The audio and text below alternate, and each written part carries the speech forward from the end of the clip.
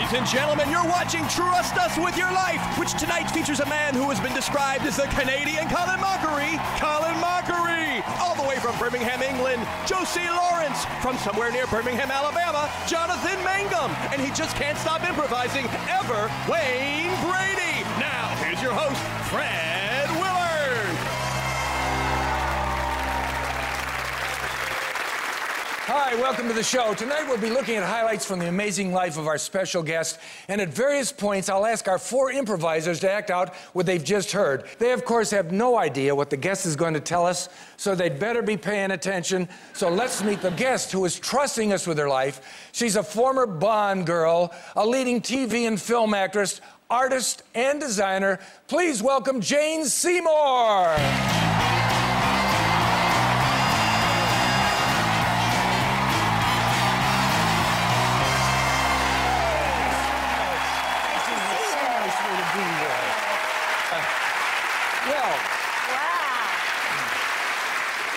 Jane, you have had such a spectacular career. Thanks for taking a short break to come by and spend a few minutes with us.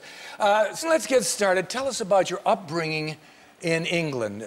Was it a great childhood? Yes, I'm the daughter of a doctor, an OB-GYN. Okay. And we used to go and work in the hospital and as auxiliary nurses from the time we were about 4 or 5 years old. And then by the time I was 10, I was actually watching surgery. Wow. Yeah. So he did not want us to be afraid of blood. Okay. And he did not want us to be hypochondriacs. So I got to talk to you because I'm a hypochondriac, so I'll get some tips on you. Well, I'd like to see our improvisers show us their take on your childhood now, starting with Wayne, Colin, and Jonathan. So if you'd like to come down. The scene is Wayne is Jane's surgeon father who's performing a life-saving operation on Jonathan, and Colin is a panicky nurse. Josie, you'll enter as Jane, okay, eager to help things out. You'll start the scene normally, but when you hear the phrase, glee club it. Glee club it. You have to break into song in the style of a glee club. And when you hear back to normal. Back to normal. You must return to the scene as before, okay? Take it away, Wayne, Colin, and Jonathan. It's not working, doctor. It's not working. All right. We're gonna have to perform a surgery. Can we get a gurney first? All right, I'm ready. It's time to open you up. Okay. Oh, glee club it.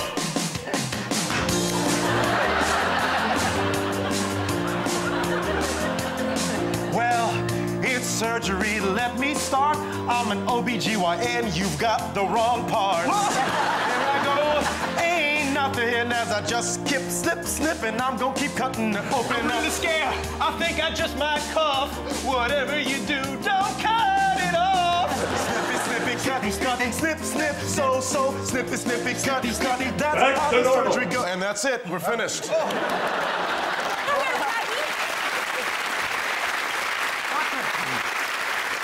Doctor, your daughter is here. Hello, Daddy. Oh, have I missed you cutting somebody open again? I've missed you too. Oh, cut him open again just for me, Daddy. All right. Glee club it. Oh, it's so wonderful when you cut him open. I'm so happy as through life I'm a roaming. Love to watch all that hemoglobin coming out of the body. Will not be a hypochondriac, no asthma. My baby girl loves to see the sight of plasma.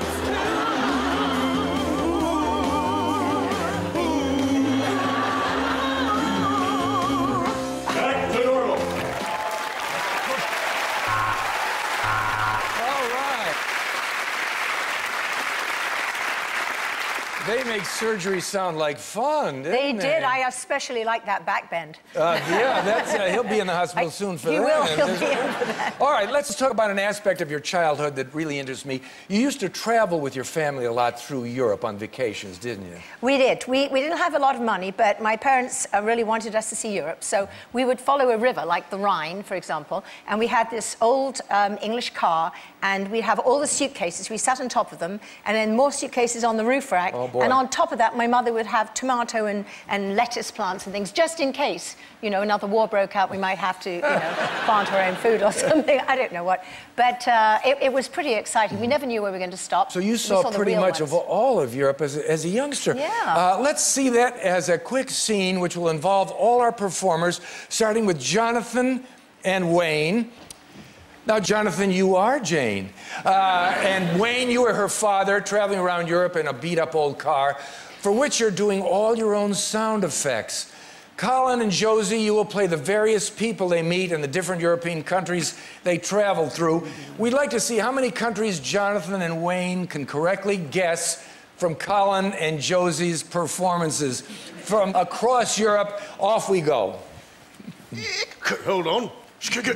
Tomatoes. All right, then. Seatbelts. Hey, want some lettuce? Hello, mein Herren. Yeah. Would you like to buy some apples? To go with your tomatoes and lettuce? You'll never know when there'll be another war. Blimey. I think we've crossed over into Germany. I think you're right. Faster, faster, let's go. Wait, come in. Down the hill. Up the hill. Oh, we're out of there. Hello. Bonjour, monsieur. Oh, you are very beautiful, isn't she? We're in Canada.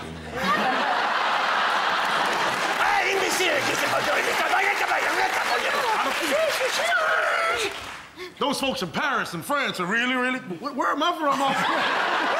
You're not my father. Get out of the car. Daddy! Oh, there you are. I'm sorry, some Texas bloke came in and doped me up. All right. I'm Sandy, and this is my mate Jethro. Would you like some cider?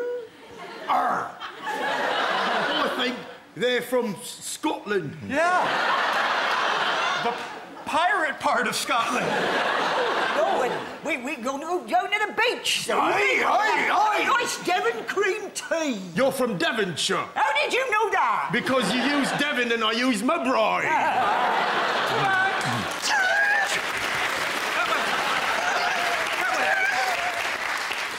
It's starting to rain. Ole! Cafe ole! We must be in Spain. Oh, yes, you are in Spain. We must be in the Muslim part of Spain.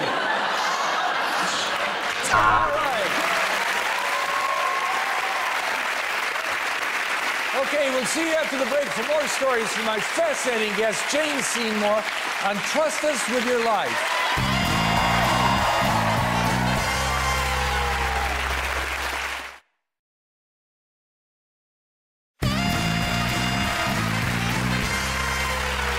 Welcome back to Trust Us With Your Life with our guest, the very glamorous Jane Seymour. All right now we come to a special part of the show called Face the Music. And to help us with this, please welcome our guest performer, David Armand.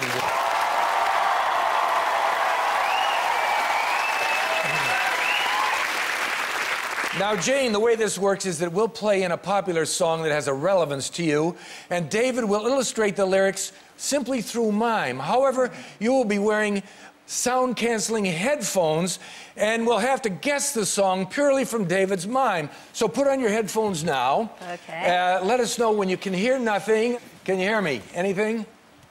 She can hear nothing. That's the way we like it. All right, David, are you ready? Yes. Off we go.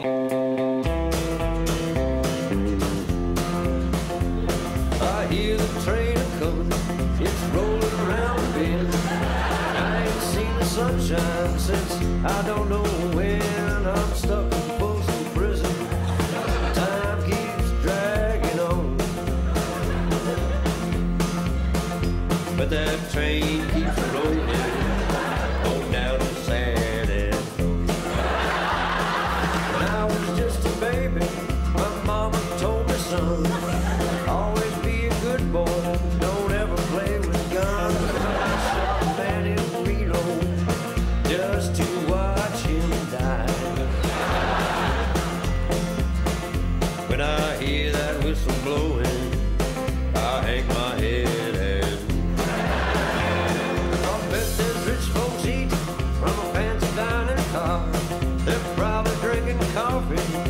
smoke a big cigar. I know I had it coming. I know I can't be free. But those people keep on moving. That's what tortures me.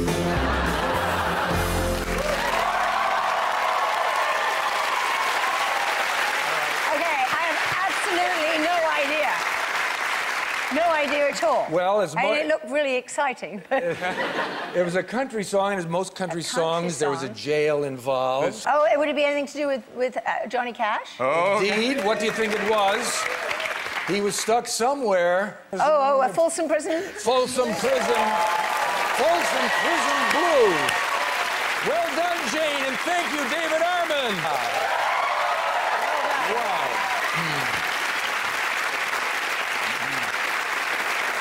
Now, why do you think we chose that song for you? Well, Johnny was a very close friend of ours. He was actually godfather to one of our sons, Johnny Keach, and my husband produced the film Walk the Line. Wow, a wonderful film. That's I remember that. right. A big fan of Johnny Keach. Okay.